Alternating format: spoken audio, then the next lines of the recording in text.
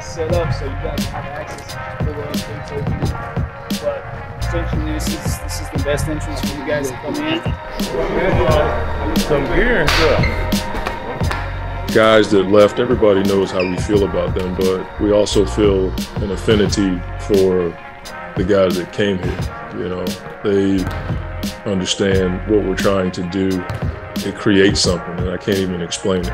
It's just pretty cool to watch when you have high character, high level basketball players in your gym that love the game and they want to get better every day and they want to see guys around them get better.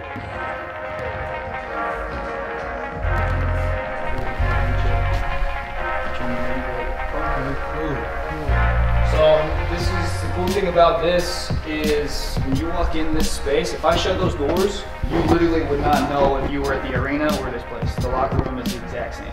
Man, this is definitely an eye-opener. Walking to the facility, it's a great feeling, man. It just feels good to be back. Just to see everything around is surreal. It's a great feeling for sure.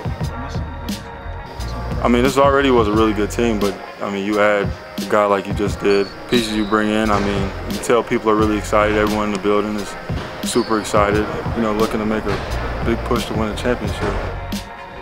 Everywhere I've been so far, fans have been, you know, giving me a warm welcome, but I still feel like I got to prove myself every day. They set a high standard for the players here. I could tell by how dedicated they are to the team, so there's a high standard set every night for each player, and I want to reach that every day. So I feel like I still got to prove myself.